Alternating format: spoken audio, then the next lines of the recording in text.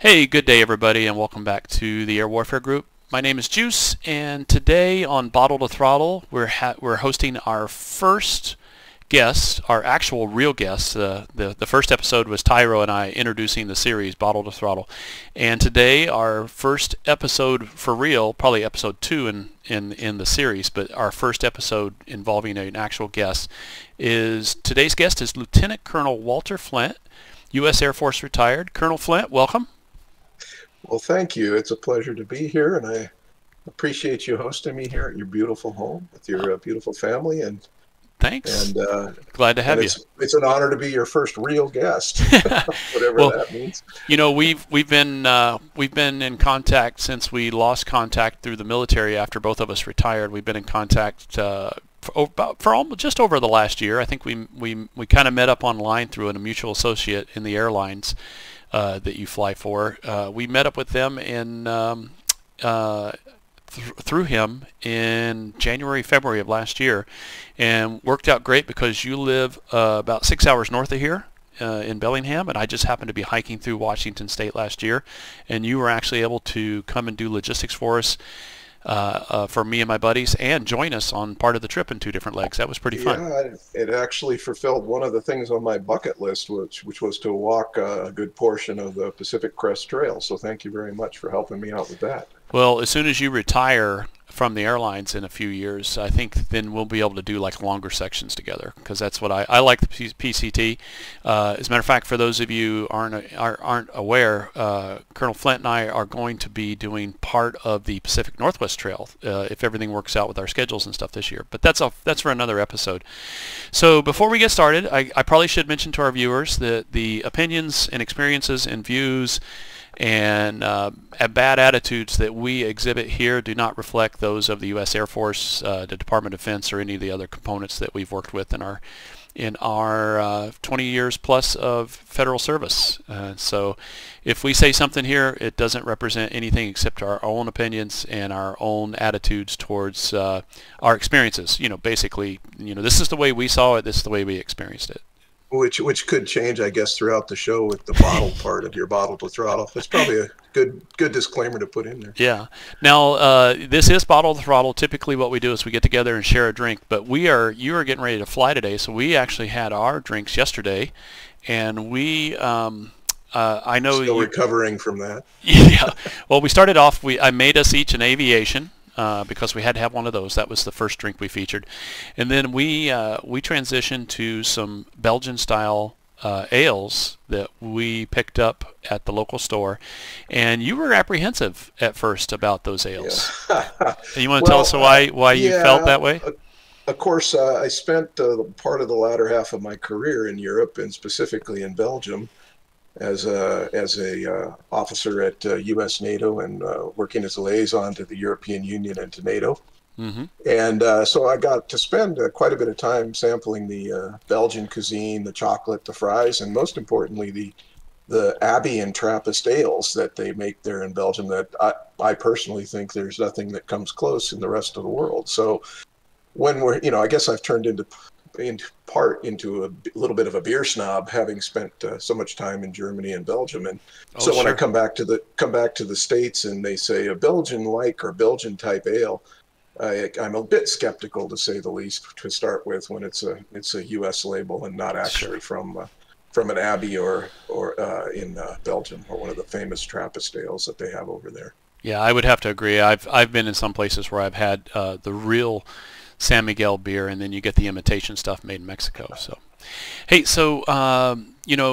we were talking when we caught up after not seeing each other for almost 20 years or working with each other, and we were catching up, and you got to tell me the story about how you became a pilot. Oh gosh. And you really you didn't go to ROTC. Were you, oh, I don't know. Were you in ROTC at all? No.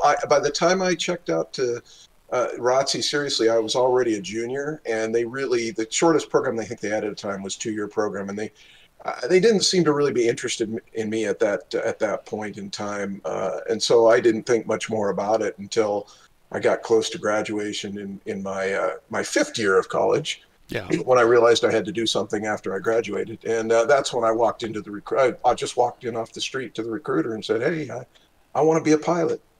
And I hadn't thought a lot about it before then as far as being a military pilot. I'd already had my private license, of course, having grown up and be lucky enough to have access to an airplane, and there it is.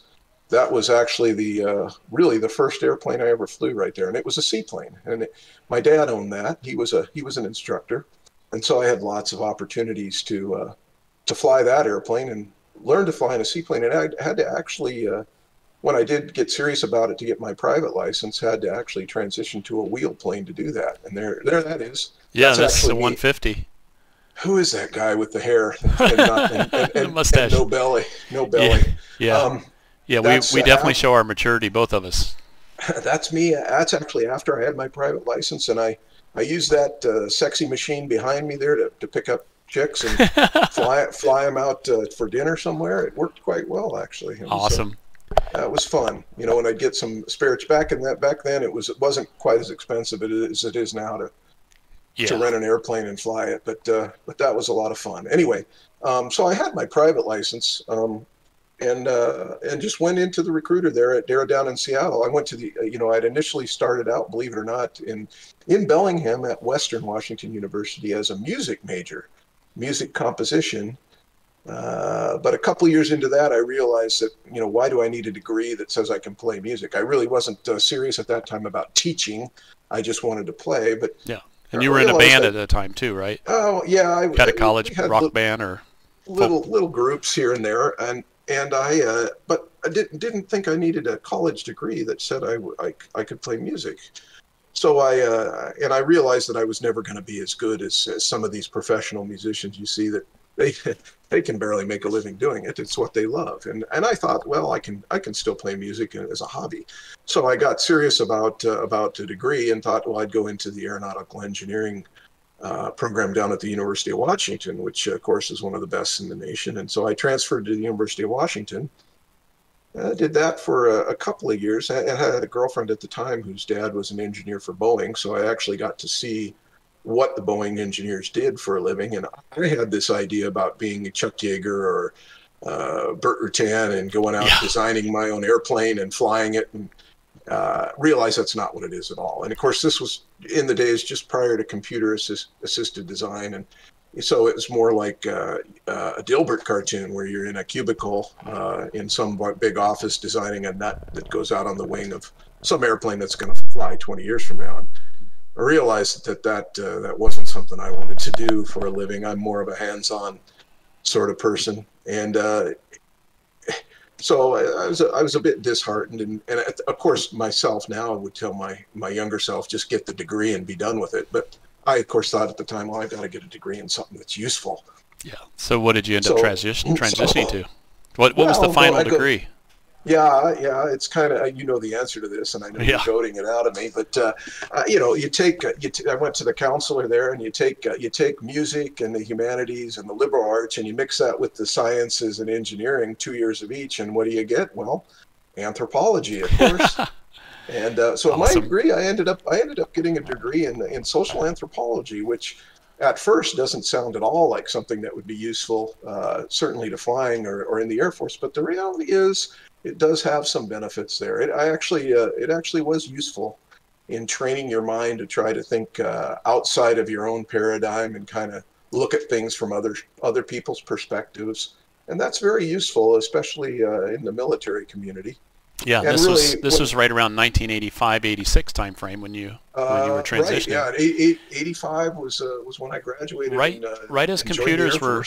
I mean, computer engineering degrees were coming out. Aeronautical engineering degrees were favored for. You look at all those Air Force Academy grads or the Navy Academy grads, where are these, aerospace degrees, focused things. And these are the guys that you're competing with at pilot training. Yeah, I was probably the only anthropology major there at the time, but I'd already had my private license when I joined the Air Force. And so I didn't have to go through the initial flight screening program that they had at the time. They called it lovingly called it fish pot. And that was a Cessna 172 that screened out some of the folks that they just didn't think were cut out for flying. And it's funny, you know, you really can't tell until you put a person in the cockpit how they're going to handle it. Whether they could be a really analytical, high IQ engineer, or just some farm boy off the farm, and sometimes of course the farm boy can fly circles around the engineer because he knows how to improvise and think on his feet, whereas the engineer, you can actually be too analytical sometimes in some circumstances. And so it really you got to put them in the cockpit to really see how they handle it. Yeah, I don't know what the current train of thought is when looking at pilots, but you know, when I was in and we were training young pilots for survival and for emergency escape and all of the aircrew life support sides of it, we always noticed that the guys that were left and right brain balanced, the ones that could use both parts of their brain, were the best ones at learning spatially and analytically how to do something. Yeah, I think there's definitely something to that. Yeah, definitely. And when we get to it a little bit later on, that plays a big part in the interview with the U-2 as well, getting selected into the U-2 program. So we catch up. Fast forward, it's 1986. You get commissioned. You go to OTS, I believe. OTS, 90-day wonder. Yeah, was that Medina Base down in San Antonio? Yeah, at that time it was in San Antonio. So I spent a lot of time just outside of Lackland Texas. there. Yeah, San Antonio and then of course Randolph at a later time, and Del Rio and all that. And now this is a Willie jet, but you started when you went through pilot training. You went to Del Rio or Laughlin Air Force Base down off right across the border from Mexico. That's the mighty Tweet T-37. They're built by Cessna. This is probably the fastest Cessna before before the citation in the Mustang. It's slightly faster than a Cessna 172. Yeah. But the jets at Laughlin looked exactly like this. They had a big XL on the tail, but they were the white jets, and they call them lovingly the Tweet because they have a very loud high whistle. They don't sound like you're flying a vacuum cleaner. Yeah, these are all gone now. Yeah, they even had combat versions of these, the A-37 Dragonflies. Right. Yeah, these are gone, and but nonetheless played a very important part in the first primary jet trainer that all Air Force pilots flew at that time, going through up until they went to the two-track system and introduced the T6. Yeah, and I would have to say your level of training that you went through, the program that you went through, was not really the 1.0, because 1.0 goes all the way back to Orville Wright, but you were probably in the 1.7 days before the new 2.0 came out as far as pilot training. When I went through, and of course when I went back as an instructor, everybody went through the two jets. Everybody went through the ground training. They went through the T-37, and then they all went to the T-38. And this makes sense because the T-37 is a side-by-side jet. It's a lot slower, so you don't have as many chances to kill yourself as you do in the T-38. But it allows the instructor to observe you instead of being stuck in the back seat where he can't see what you're doing. I was going to say it allows the instructor to physically intervene with you and smack you upside the head. But that's old-fashioned CRM as well. So. Yeah, that is. Yeah, that's we used to in the enlisted world we called it wall-to-wall counseling.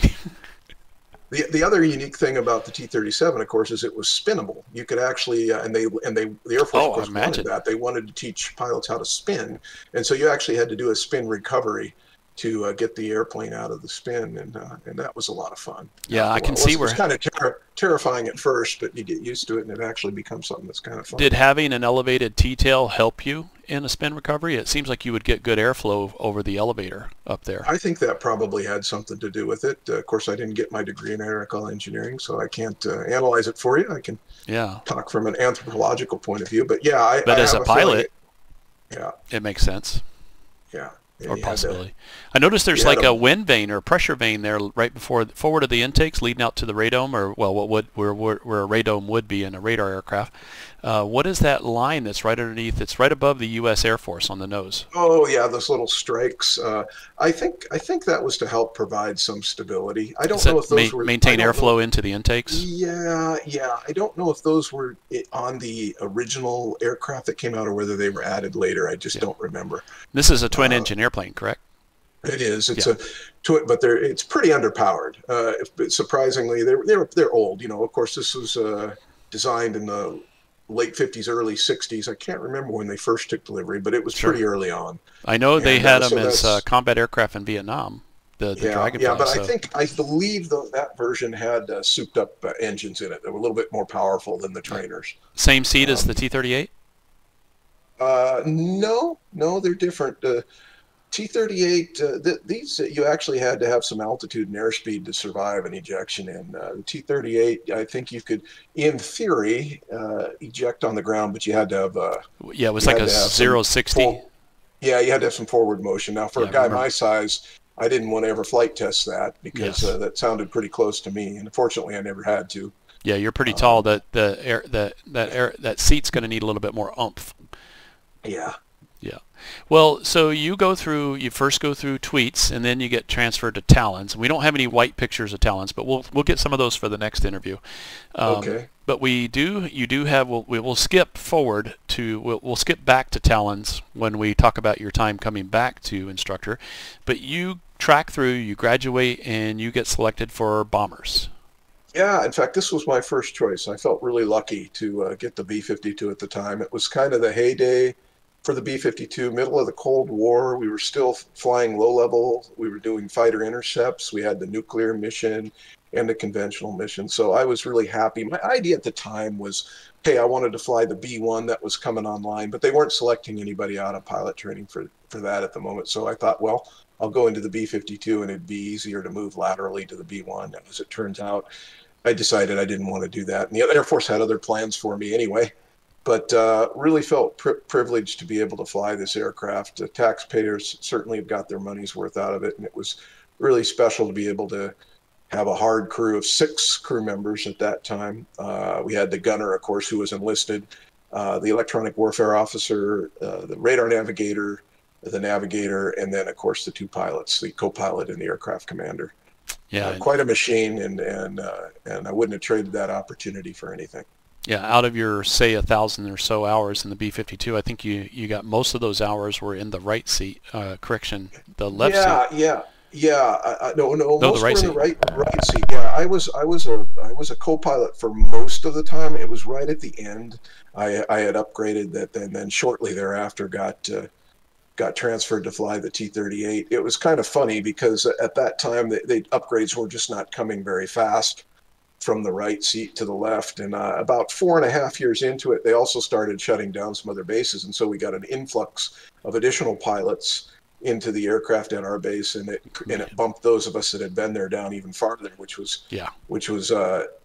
like I said, a bit disheartening. So some of us decided to put in our dream sheets, what they had at the time. It was a form that you could fill out, volunteering to go back to Air Training Command and fly either the T-37 or the T-38. And usually how that worked is the co-pilots would go back and be an instructor in the T-37, and the aircraft commanders would go back and be an instructor in the T-38. Mm-hmm. So I put that sheet in and didn't think anything more about it. Never heard anything from anyone, and before long they actually upgraded me into the left seat, and I was the newest aircraft commander in the B-52 at K.I. Sawyer Air Force Base. And one morning, following the mess of squadron briefing, morning brief, the commander calls me into his office, and I thought, what did I do now? I had just recently quit being a member of the officers club because they required you to have a credit card, and I thought he's gonna chew me out for quitting the officers club. Well,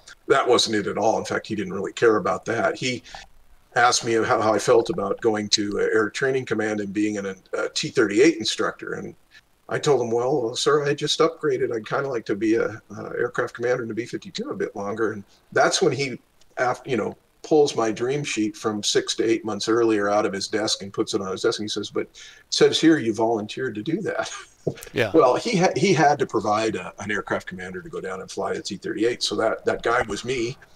And so before long, I'm on the road from Upper Michigan down to Del Rio, Texas. In fact, it was right during the time the first bombs were falling for Desert Storm 1 in January '91. Oh, yeah. Yep. And so you can imagine I was a bit frustrated about missing out on that. Oh, yeah. Because we did have some opportunity to go over there, and I wanted to actually do an operational mission because everything up to that point had been all training. Yeah, I was at like Fairchild during that time frame, and we sent yeah. guys from. I actually moved from the Air Force Survival School over to SAC during that time frame, right after the war started, and we sent our bombers to Diego Garcia. But we should back up before we go into the Air Training Command instructor slot again. We should go back up. So you spent a lot of time in the co-pilot seat first, Yeah, which is the yeah, yeah. natural process, and so you've got the aircraft commander, but it's not always assumed that the aircraft commander is flying the airplane. But you had a particular story you told me about managing 8 engines. Oh, okay. Yeah, in fact, that actually happened when I was a pretty new co-pilot. I think I'd only been there for maybe, I don't even know if I'd been there 6 months, but I was still either senior second lieutenant or brand new first lieutenant, I can't remember. And flying with, we were doing, this was actually probably the first emergency I'd experienced in an aircraft. At KI, flying out of KI? Yeah, yeah. We were actually in the pattern at KI doing touch and go landings.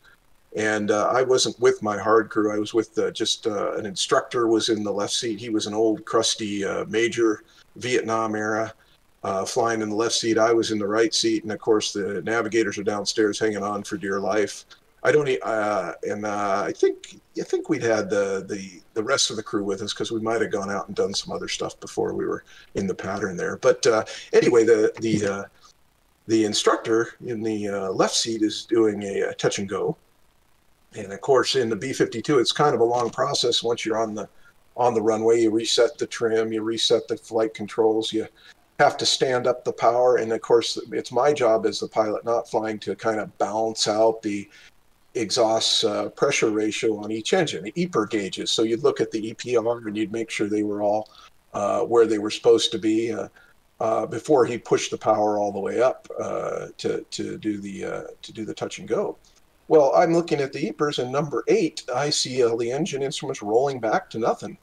And I, of course, had to kind of blink my eyes and go, is this really happening? Did I just see an engine quit on the runway? And it just seemed surreal to me at the time. And he goes to push the power up, and I said, kind of in a meek co-pilot voice, I go, abort. And he's kind of looks at me with this if looks could kill sort of thing, and like what continues to push the power up, and I go abort. I say it a little bit louder. He doesn't do it. He just keeps going. And of course, in the B-52, when one engine fails, even an outboard engine like number 8, you can't really feel it at first. You got all those other engines going. It's not really in that situation a super noticeable event. So, and I don't know what possessed me at that time, but he didn't abort. And so I took the drag chute lever and I popped the drag chute, which of course commits us to aborting. He is not going to be able to go now. Yeah, unless you cut it away. He looked over at me and slammed the throttles to idle and put up the air brakes and just yelled at me, "You better effing be right, Co." Yeah. And of course, my heart comes out of my mouth, and I think this is the end of my Air Force career. And the whole rest of the crew is completely silent because he said it loud enough that they could hear him. You know, as you're looking at this, if you're facing forward, engine number 8 is on your right side. So as you're looking at the bomber that's banking, coming at us, that's the engine that's all the way over there by the light, by the wing light. It is. But of course, I think we were probably, I don't remember, but it wasn't something that you could necessarily feel right away unless, in that situation. And you're following the boldface, right? The boldface text. Yeah, exactly. You got an engine that quit. Hey, we should probably stop. Yeah, you need to, fix the problem before you fly again, because, that first engine might be a series of problems that's coming up, and it's only just now you're getting indication. Well, and anyway, I saw those engine indications, but he was not happy about that, and I thought my short Air Force career is over before it started. But as we slow down and he goes to pull off the runway, he kind of looks over and studies. He has a chance now to look in and study the engine instruments, and looks over at me and he goes, "Good job, Co." And wow, that's awesome. I cannot tell you how good that felt. To have made the right decision and kind of hung it out and just popped out that chute with this old crusty guy there. And this is before we really started having CRM training. Yeah, the CRM, like I said before, was abuse and ridicule. Yeah, you either made it or you didn't. Yeah.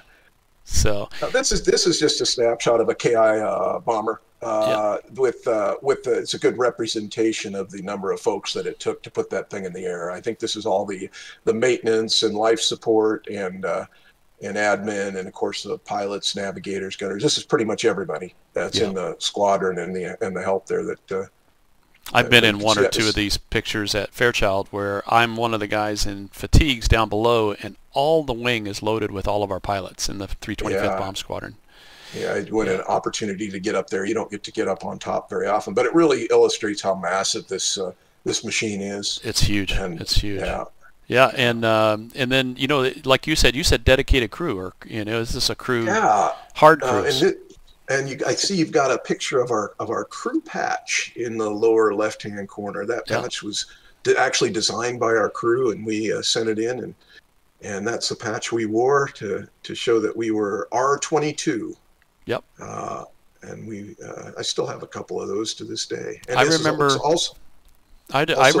our hard crews had patches like that, and I also remember that at one point the Air Force allowed them to bring back nose art on the B-52. Yeah, in fact, this matched our nose art. We had the nose art with the pirate and the skull and crossbow flag on our airplane. The one assigned to your crew. Yeah, because like in a fighter, you usually have the crew chief, assistant crew chief, and one or two pilots' names on a fighter. Whereas in the B-52 world, they don't just have the pilot's name; they have the whole crew's name. Oh, for sure. Or the crew patch. I still remember the tail number to this day. It was aircraft 1019-1019, and the one in the front denoted that it was the aircraft was bought and paid for in 1961. Wow. So that was actually, I believe, the last year they built B-52s. The new ones were coming off the line. So I think the last ones were probably delivered in 61, 62. This is that's a Plitz goggles, and those are used for the B-52s that had the nuclear mission to protect the pilot from flash blindness, and it is a protection from thermonuclear explosions. They would instantly darken the visual area there to protect the eyes from any nuclear detonations. Yeah, I was gonna let you explain this. I used to work on these, and the Plitz goggles, if you look at that bracket, that crow's foot that's on your helmet there that we used to call it when locked in, you can actually see the two contact bars up there that power the device. So when you put it on there, the power is running through your COM cord or through an electrical cord that runs through your helmet. And that device is powered with aircraft power. So it's, in theory, it technically is supposed to detect the flash when it happens and quickly adjust the wafers in the theory. And those wafers, that was kind of like a liquid crystal display. It's kind of like for those of you who have a modern new age rear view mirror on your car, when a car comes up behind you that senses the light, and a light sensor, and it's supposed to dim your mirror down so you don't get blinded by the light behind you. Now you said in theory, you want to tell them about the extra support gear we used to pack in there for you? Oh my gosh, we had a lot. I'm talking about with the Plitz goggles. What came with the Plitz goggles? Oh, the eye patch with the Plitz goggles as well. Because this was never tested. Nobody ever volunteered to go look at a nuclear explosion with these, I guess. No. Unfortunately, we never had to test that either. And I can't remember whether we had to draw straws who wore the eye patch and who wore the Plitz goggles. I don't know. I think I do remember that. I think you're supposed to wear the eye patch underneath the Plitz goggles. Yeah, I just don't. I think that's how we used to train. You had to put on the eye patch. You were still flying monocular and stuff, but it was in case the goggles failed, you still had one good eye to fly home with. So, and then we had, and you were issued 2 pair for co-pilot and pilot because everybody else didn't have windows in the jet. Everybody else was in a dark room. That's right. So. That's right. We were the only ones with a view. And quickly go back to the. Yeah, I think I also remember if we ever had to eject and we had a controlled ejection, we had to remove those before the ejection. Yeah. And I know the same was true with the night vision. They're pretty heavy. NVGs. They're pretty heavy. Because if you tried to eject with those things on, it would snap your neck because there was a little bit of weight to them. They weren't as heavy as the NVGs, but plus I think it definitely could pull your neck down. You guys in buffs were also, I remember the weights, the lightweight 55P helmet, even though you had the same helmet as a fighter guy did, your visor was a lot heavier because you guys did low level, so you had a clear visor to protect your eyes from bird strikes at low level at nighttime, and then you had this shaded visor for all the sun use. the double visor, and in fact, I still took that into the T-38 Yep. with me. You'll see it in the next picture. But yeah, that was why it was very important during the ejection to put your head all the way back against that red Yeah, the headrest there to headrest. keep your head back so it didn't snap forward between your legs as you're ejecting the aircraft. Yeah, and I believe the procedure when we used to train people is that for ejection we'd say, hey, if you've got a controlled ejection or you've got an anticipated ejection where you've got time to go through and secure things up, we said drop both visors. Make sure you have both visors down. Just give you that double protection when you go up and hit that slipstream. Yeah, for sure. So, are we ready to move forward to the T-38 section? Yeah, let's so do this it. this is where we started to get to about you going back to Del Rio by the sea. So I got kind of a non-vol in a way because I hadn't expected to leave the B-52 when I did at that point. But honestly, one of the best things that ever happened to me going to be an instructor in the T-38 at Del Rio. It was really fun to instruct the students, and it actually I would say markedly improved my piloting skills to become an instructor. Yeah, it was good that you didn't stay in the buff program because that was a shrinking program. Yeah, you can see the double visor there too. I have the double visor on as well. With the controls for those are on where you use your thumbs right above the bayonet receivers to slide which one down. You push in on it, spring loaded, and you can slide it up and down. So this is you in the back seat. How many hours in the back seat? I mean, you told me you got a lot of landings from back seat. Yeah. I honestly would have to look. It's definitely I don't know, somewhere in the ballpark of 2,000 hours in the T-38, but I'd have to look to see specifically. Yeah, probably 1,500 of that as an instructor. Yeah, you spend a lot of time learning to land in the back seat. It's a little bit different than the front. You got a lot better visibility in the front, of course. In the back seat, of course, when you flare the T-38, you're going to aero brake, and you're also got the nose coming up, and so you can't necessarily see what's right in front of the aircraft up front when you got the nose flared up. So it kind of preps you for flying a tail dragger in a way. So when rollout or in aero braking, are you watching the HSI to see if you're keeping your alignment, runway alignment? No, yeah, I'd say. Or just looking out your peripheral? Yeah, you use your peripheral to just stay in the center of the runway. Sure. Yeah, that's what I would use mostly, and then you lower the nose, and of course you can see just fine. So your second time in Laughlin, Del Rio, Texas, right on the border, and you're there for a while? Yeah, because when I graduated, of course, everybody says, "Oh, I'm never going back to that place." You're out of there, and then, of course, 5 years later, here we come again. Yeah, I said that about Korea. Yeah, I spent about 3 years there, and applied for the U-2 while I was in Laughlin. It's a special duty assignment, so you have to volunteer, and you have to submit a package, a fairly extensive package, for them to select you to go to the U-2. They aren't going to send somebody there from non-vol or just assign a new pilot to the U-2. At that time, it was you had to be the pilot. You had to have pilot and command hours of some major weapon system, and you had to have good evals and submit a letter as to your motivation. And then they'd of course select you to go to the U-2, and you'd go out for an interview.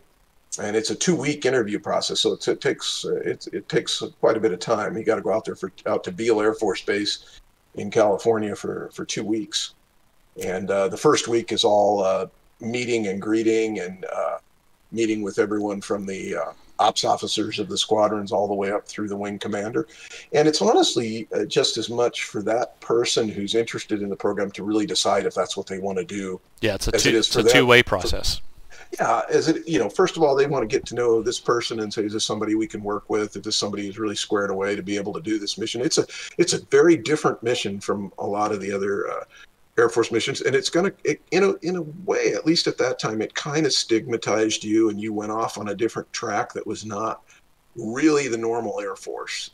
In fact, one of my interview questions, I'll just say, when I was in the role of the squadron commander was, how do you feel about not being promoted? Is that something that you have an aspiration in the Air Force? And if their answer was, hey, I really want to be a general officer, or even I really want to be a colonel, I said, well, you might want to think twice then about coming to the U-2, because not everybody gets promoted out of this program. And that's really true.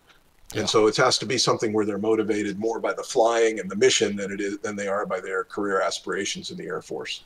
Yeah, and I know the Air Force has tried to change that a bit, but and I can't tell you what it's like now. But at that time, there were definitely a lot of good officers that never made it past major or lieutenant colonel just because of where they were and the oddity of this fantastic mission. You know, I think everybody involved with this mission was kind of, you had to go through a special selection process. You know, for everybody from the maintainers, I mean, if you didn't cut it, you didn't stay in the program. And that was not just on the piloting side, that was on all the ops side. I think when you went through this, the jet time you had to have was 1,500 hours minimum. Was that about right? That sounds about right. I don't honestly remember the specifics of it. We can go back to the other one there. Sure. Yeah. But yeah, you had to submit your evaluations. You had to submit your logbooks, your time, and in the type of aircraft you flew, and then also I think you had to have some letters of recommendation as well, among some other things. Did you have to take a psych eval?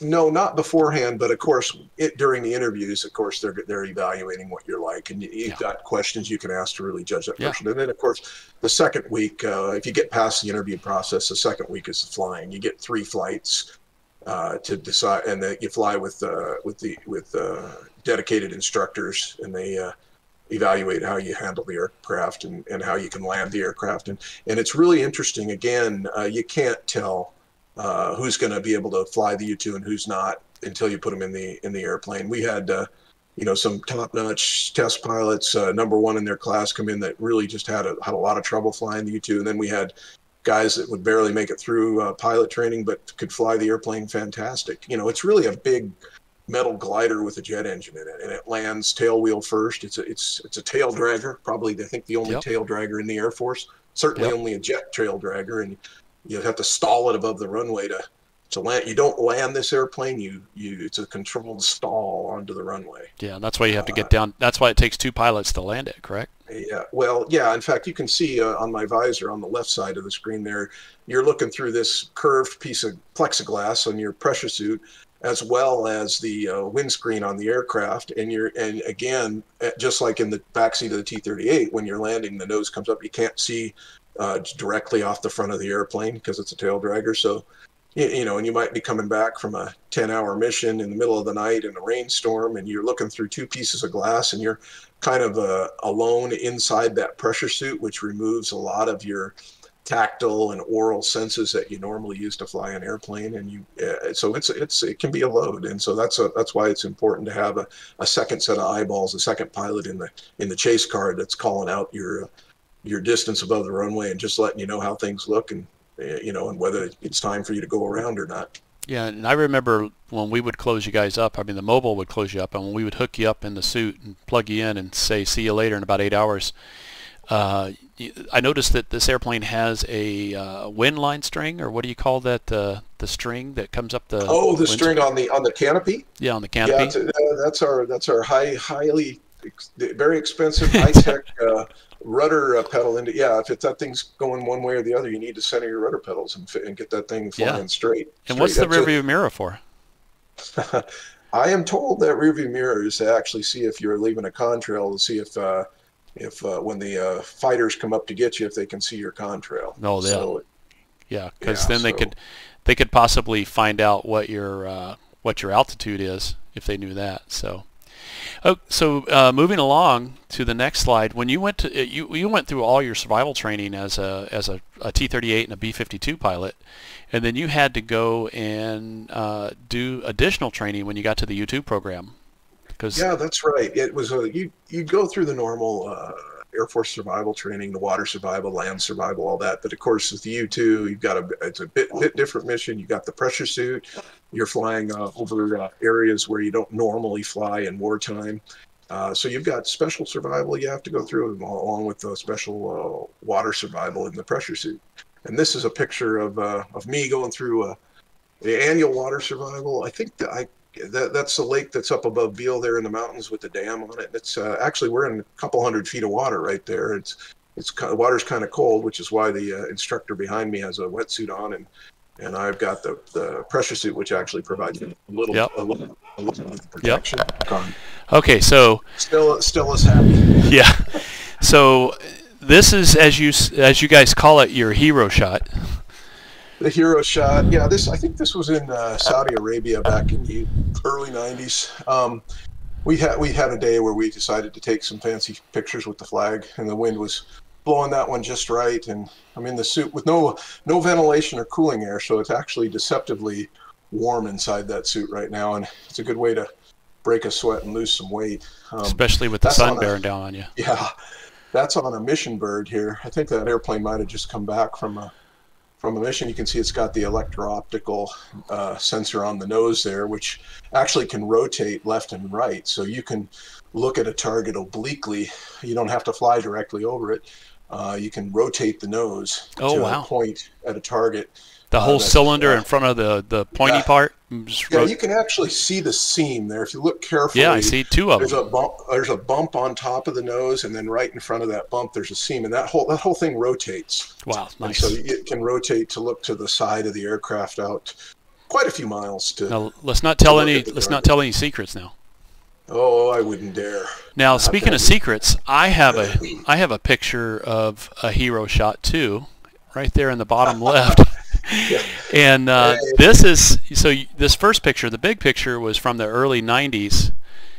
This next picture is from 2001, almost exactly 20 years ago.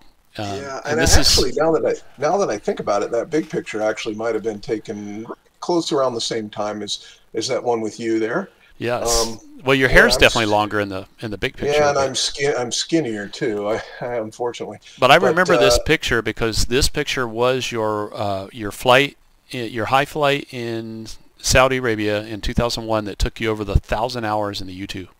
Okay. That was your, because I remember that as your 1,000-hour flight.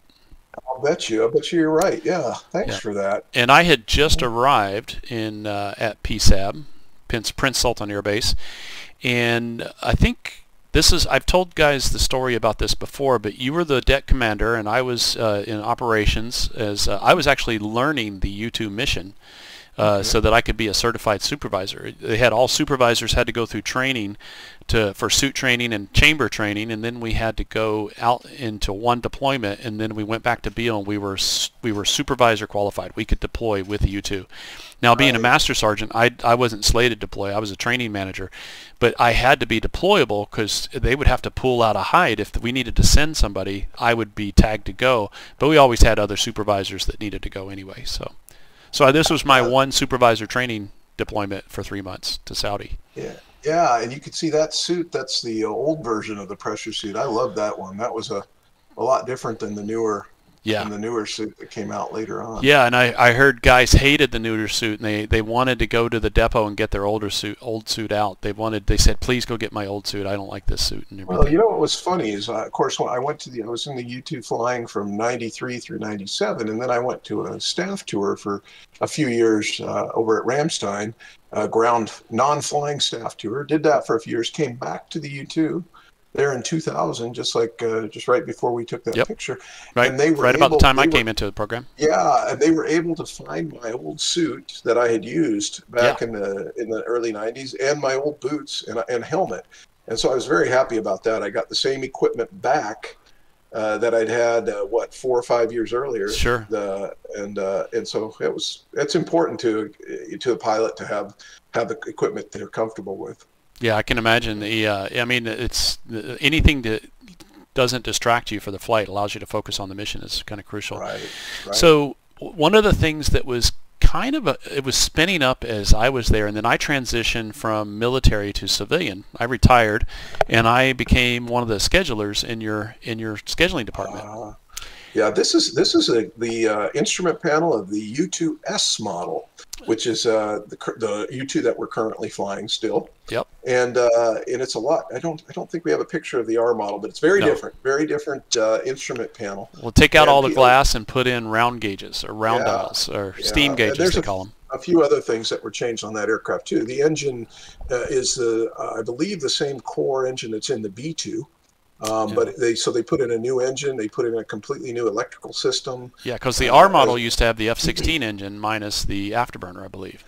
Yeah, and so this is basically, other than the airframe, a new aircraft. And and of course we had to go through the transition between the R model and the S model.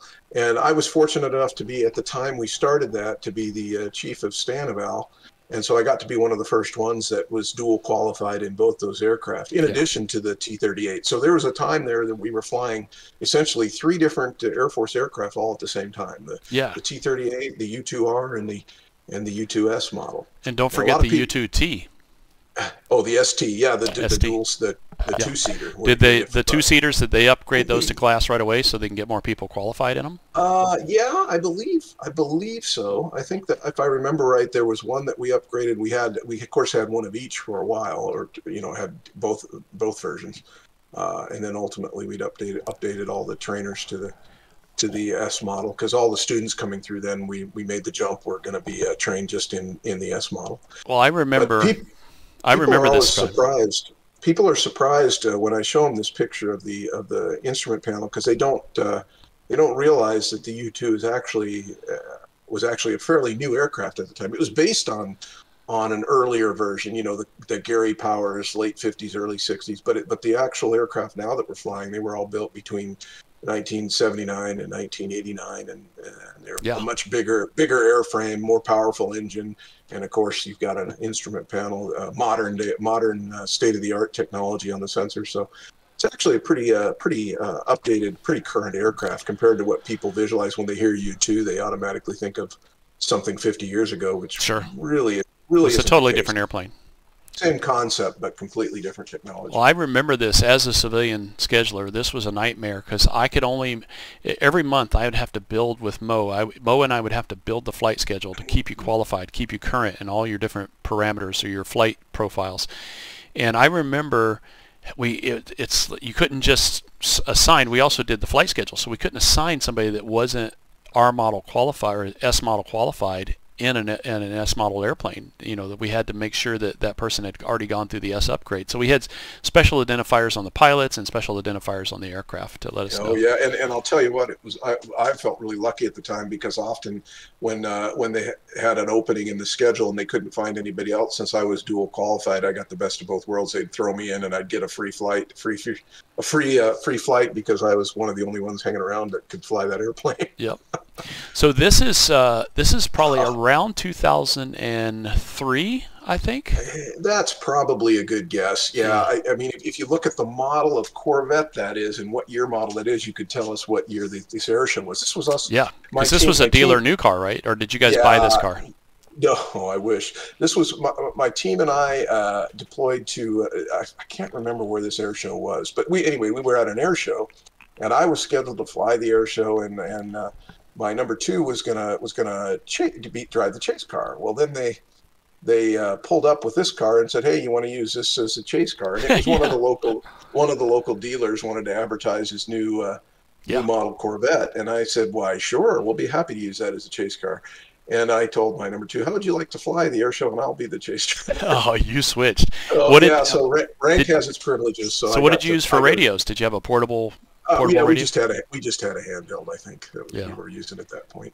If you guys that are watching, if you go out there on YouTube and Google search the U-2 landing, you'll see tons of videos out there of the chase cars, all the way back to like the El Caminos in the old days. Right. Going out, and a lot of people used to say, "Oh, that car goes out there and puts the pogo in." I said, "No.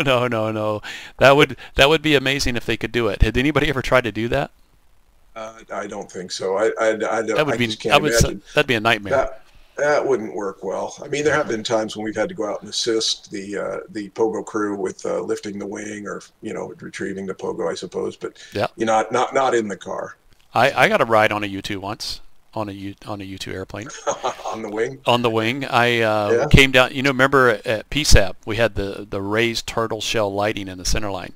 Right. And so you couldn't taxi on centerline; it would tear up the back wheel caster. Yeah. And the so tail wheel there is it's not inflated; it's just hard rubber like a tricycle tire. Yeah, it almost looks like a urethane skateboard tire to me. That's exactly what it is. Yep.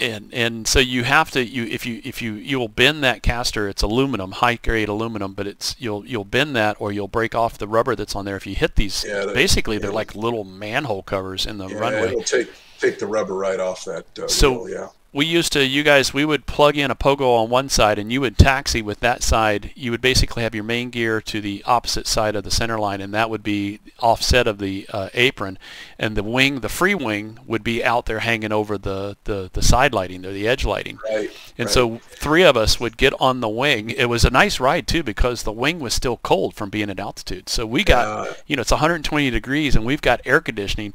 I almost felt like I needed some extra padding because my hands were freezing holding on to the wing. Well, and the U-2, that tail wheel only turns about 7.5 degrees either side of center line, so it doesn't have a real tight turn radius. So learning to taxi the U-2 is actually a fairly steep learning curve and takes a while to learn to master because you aren't going to be able to turn as tight as you can with other aircraft. And there is no reverse to back up and do a 20-point road turn. And if you're a U-2 pilot and you haven't had to get a push, you know, push back to try to start again, well, I don't think you've been in the program that long. Yeah. It's almost everybody's ultimately going to have to, you know, screw up a turn, and they're going to have them push the airplane backwards to try again. And so you're saying there are those that have done it and those that will do it. Those that have and those that will. So the other black jet that you flew at Beale, with the what they call this, companion trainer or just a proficiency jet? What is this? The companion trainer, because you didn't get to fly the U-2 very often. You know, maybe as an experienced U-2 pilot, you might get to fly once or twice a week. Yeah. They had this companion trainer that you could keep your skills current. Yeah, and go up and fly and instruments, approaches, takeoffs, landings, flight time. Yeah. And it's, of course, a lot cheaper to operate. It was kind of the best of both worlds. And I was really lucky going to Beale as a T-38 instructor already. I just jumped right into to quick the recall program there. Yeah, and I could fly both seats of the T-38 at Beale as well, and instructed the new guys that coming into Beale. I would also instruct them and teach them how to fly the T-38. And at this point, these were C's or B's?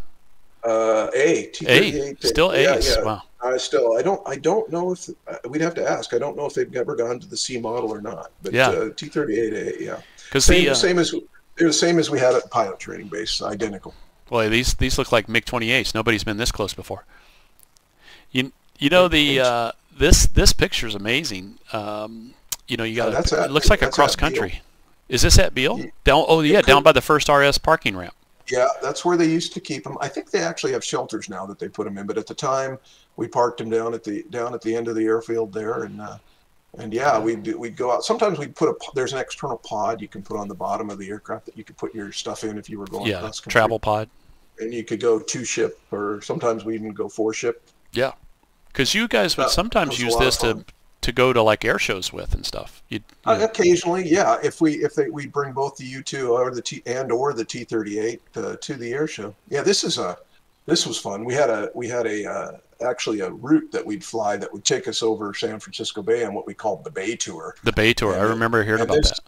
This is a 2-ship, obviously, and actually that's me in the back seat. And a friend of mine snapped this photo of us going over the Golden Gate Bridge on the Bay Tour. As long as we stayed, I think, below 1,000 feet or below 1,500 feet, air traffic control and NorCal approach was happy with us, and we just drive right up the bay over Alcatraz and hang a left and head up the bay there, and then go back to Beale.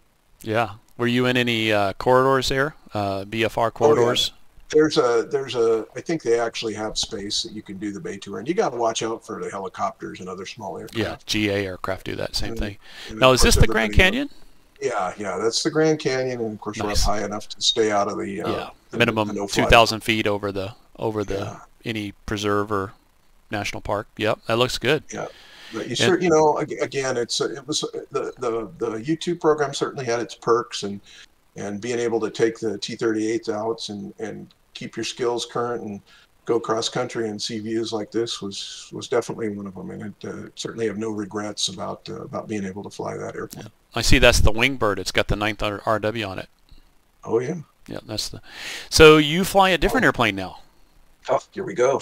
Yeah, actually, after flying the U-2, I went to a staff job and did that for 7 more years before I retired from the Air Force. Yeah, total of 30 years federal service. I think it was. I got 35 years federal service. 35 total.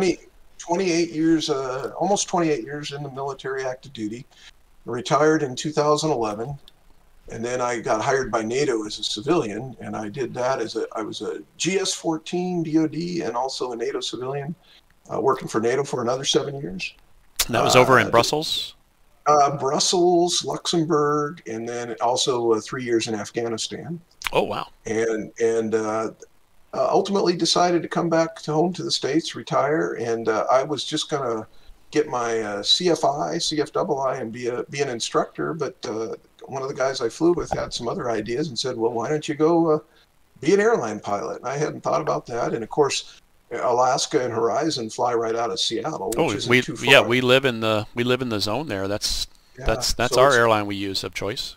It's not far for me to drive from my home. And we were just bringing these Embraer 175s online at the time I got hired. And, since I'd flown jets all my life, I was happy to say, hey, I can fly that. Yeah. And they hired me, and I've been flying the E-175 now since 2017, and it's a great airplane. This is amazing, the cleanliness of this aircraft. I mean, you can tell these are fresh air. What do you think? These airframes are 2 years old, maybe?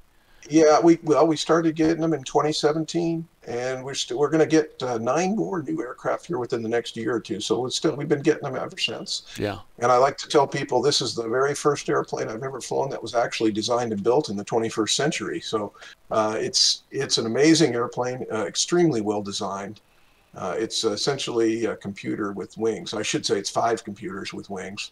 Yeah, that yoke assembly looks like you're riding a crotch rocket. It looks like a drag racing bike. Yeah, I joke that we should put tassels on the end of those yokes to make it look like a big wheel. They actually look like ladies' shoes without the heels.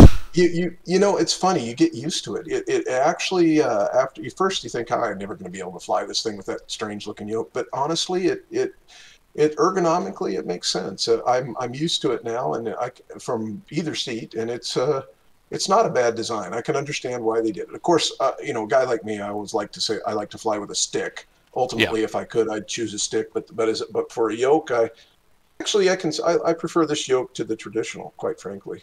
I was going to ask you, I'm looking at all the switches. You've got a lot of controls thrown over to the yoke, a lot more than, the early airline days. Are you able to kick off the autopilot there and able to do comms there? Yeah, see the big red button there on the left side? That's the disengage? That kicks off the autopilot. It's also got another unique feature. There's a black button just below and to the right of that. You see that one? That button, if you push it, as long as you're holding it and you're pushing it, it temporarily disengages the autopilot. Oh, so you can change altitudes? You can maneuver the aircraft to make it more what you want, and then you can release it and re-engage. So you don't have to go through the whole process of pushing buttons to re-engage the autopilot. That just temporarily releases it so you can have control, which is kind of a cool feature. Yeah, we have that in the F-16 in DCS World. We have the paddle switch, which doesn't turn off the autopilot, just it interrupts it while we change altitudes, and then we can return it back on. Right. Or just release it and it re-engages. Right. It's very similar to that.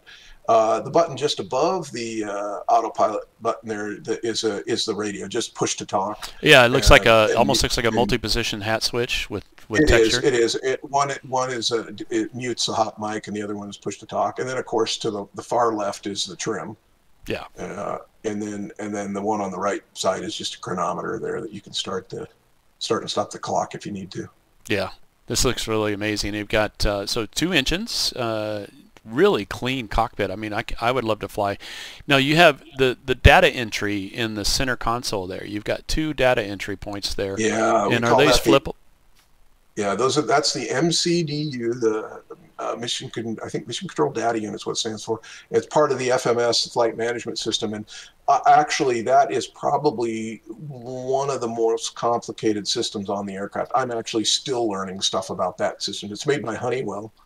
And it's pretty complex. It works fairly well, but there's all sorts of features that come in you can read about it in about a 300 or 400 page book if you need something to put you to sleep.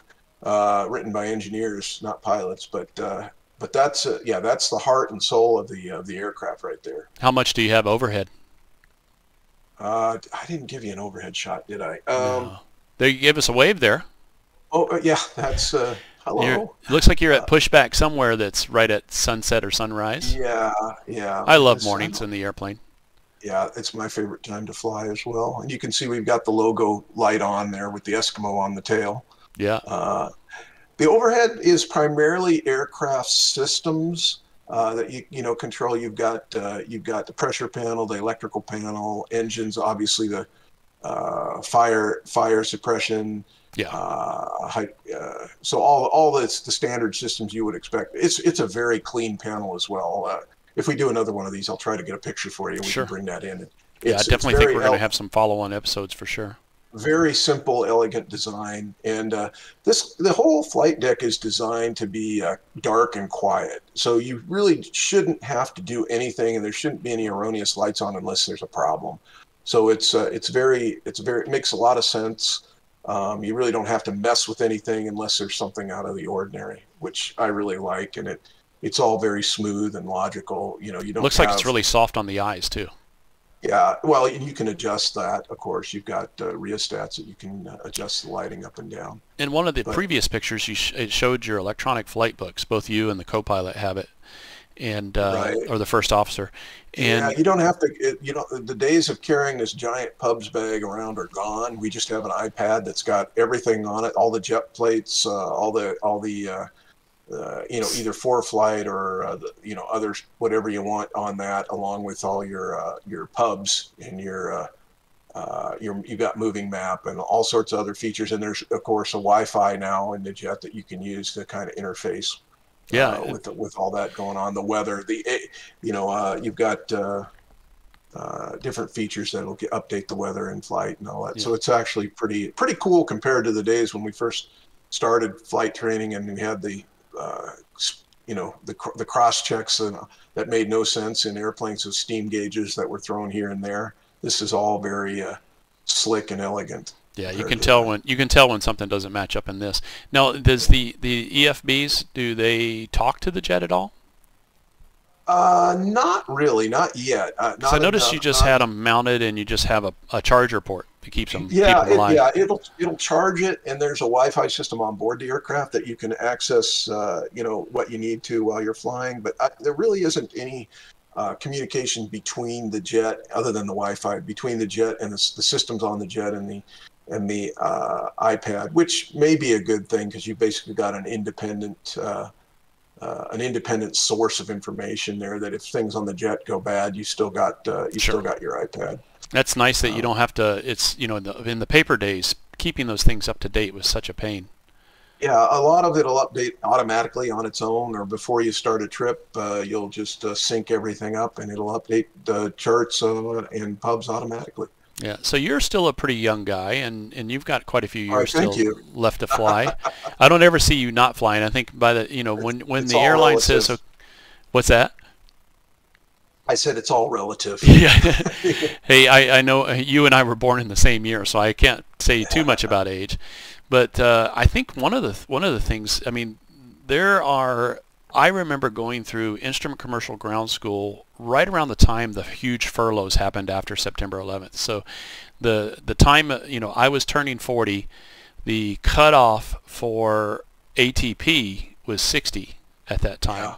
And then we had this huge shortage of pilots where the FAA changed the rules, allowed people to stay to 65, and I don't regret not finishing the air traffic or ATP airline transport pilot certification. I don't regret that because I'm actually glad I didn't have to go and get another job that I had to leave my family and do. I went a different way with aviation, and that's for a different episode. This is mostly about you and your transition in your career. But you're looking at, unless they change the rules, you're looking at about another 7 years of active flying. Then after that, there's a good shot of Seattle right there. But after that, you've got something else in mind that you're going to do. Well, 7 years of commercial flying, of course, Part 121. After that, you could still do contract and instruct or whatever. But yeah, this is my favorite hobby here, sailing. I love to sail, and actually, there's a lot of commonalities between sailing and flying. The sail is a wing, and a wing is a sail. And if you know how to do one, you kind of know how to do the other. And I enjoy getting out on the water and and just taking it easy and using the wind to power a heavy vessel right along the water. Sure. Well, I think that brings us to the end of this part of the episode. We're going to do some follow-ups. You're currently at my house right now on another computer in another room, and we've been spending about the last 36 hours together, going out and seeing some sites, going for some walks and doing stuff. But I think we're going to hook up and do a couple more episodes on various things, some things that we might want to share, and I'll put some links into the description down below. But you tell me something that I'm sharing with all my commercial pilot buddies that are commercial rated, that the airlines are hiring. Oh, I'll tell you what, the pendulum has swung. During COVID, of course, they were laying people off, furloughs, early retirements. It's gone the opposite way now, and all the airlines will be hiring. My airline that I'm flying for, Horizon, I know we're trying to get, I think, 300 pilots within the next 6 to 8 months. And I know we kind of did an informal tally of how many pilots are going to be required for all the majors over the next year, and it's well over 7,000. So I think this is the best time I've ever seen to get into the aviation industry if you want to be an airline pilot. Sure. It's they're not going to be able to find enough people, so it's going to be pretty cutthroat, I think, in the industry over the next at least for the rest of this year. We're definitely back to pre-pandemic levels, and it's going to be crazy this summer and into the fall. I think that I believe in this, that there is a bubble in the retirement bubble of the baby boomers. And you and I looked this up in the dictionary. We're the last two baby boomers. The baby boomers from 1946 to 1964, and those baby boomers that are in the airline there's this huge representation of the population of pilots that are in the boomer age. As soon as those start rolling in and our age starts to get out and retire, that's going to open up so many slots. If any of you guys are thinking about a career in aviation, if you're young enough, or if you're transitioning, middle military career, or just even, want something different to do and you still have a few years to fly, I would definitely look into it. Well, and I'll tell you what, we talked about my career path, which was through the military, but there's so many other ways to do it. Most of the guys I fly with were not military. Some of them, I've flown with some 22, 23-year-old people that just finished, either Embraer or one of the other aviation schools. They're in debt, but they're going to pay it off, just like being a doctor, I suppose. You're going to have to fork out some money to get the certifications, but now they're a first officer flying for an airline, and their future looks very bright. I mean, not necessarily staying with Horizon, but getting your experience there and then moving on to a major, that's perfectly acceptable. A lot of people do that. And boy, I'll tell you what, if you get your commercial instrument rating and get a few hours, they're going to definitely take a serious look at you, and it's time to get into the industry. Yeah, I tell you, I've heard a lot about the apprehension of going into the airlines because of the seniority thing and the pay at first, but that period where you're starting out and you're basically in probation, that moves really fast. If you apply yourself and stay competent in the job, you move up pretty fast and you start making decent pay a lot sooner than airline pilots used to. Yeah, it is. It's tough the first year, but you do move up, and especially at a regional like Horizon, because people are always coming and going. So you move up the seniority ladder pretty darn quick there. Sure. And you're right. It's just a matter of time before you upgrade to captain, and then if you want to move on to a major, of course, there's no time like the present to do that. I think every single major's hiring right now, including FedEx, UPS, all the cargo carriers, if that's what you want to do. Sure. And if you guys, anybody that's listening to the show right now, when this comes out, we're pre-recording this. This will be out in a few days. But anybody that's listening to this wants to get more information, just drop us a line in the comments. I'll get with Walt and we'll get back with you. I am going to put a few links on how to get to the Horizon hiring site to go check that out. And we're both here to answer questions. We've got other people in the air warfare group that are also commercial pilots or commercially rated pilots that would be glad to chime in. So that usually if you ask that question, you'll get responses right away. Yeah, absolutely. Happy to answer any further questions. We just kind of scratched the surface today of a lot of different topics, and there's a lot of in-depth stories that go with each of those topics we talked about. Yeah, we're going to talk more war stories together in future episodes and stuff. So I am going to sign us off here. Thanks for coming. Thanks for Sure. coming down to spend. You actually took an extra day to come down to Portland to start a trip that starts in a few hours, and Yeah. so we've got to get you to the airport here in a few. But I want to just say it's been a real joy to get back in contact with you over the last year. We're getting ready to do some backpacking together. We did a little bit of backpacking last year. I've been up and met your wife and stayed at your house. You've come down and met my family and stayed at my house, and you got to meet my dog, and Yeah. and she So I approves. fell in love. I fell in love with your dog. I think I might take your dog with me. Well, I'll send you lots of pictures to show to your wife to see if you can convince her. To I tell you, talk her into getting a dog. well, there's it's a double-edged sword. If you get a puppy, yes, you get to train that puppy, but the other edge of that sword is you've got to deal with that puppy. Yeah, I got to So, figure out how to convince the company to let me take the puppy with me on trips. That would be something. yeah, you can't do the seeing eye dog. I think you have to have two eyes to be a pilot. So, well, Well, hey, thank you very much, Juice. This was sure. great, and I appreciate you hosting Awesome. me here. We had a great time. It's kind of I a had a mini blast. vacation. Yeah, we'll do some more. We'll definitely stay in touch and do some more stuff.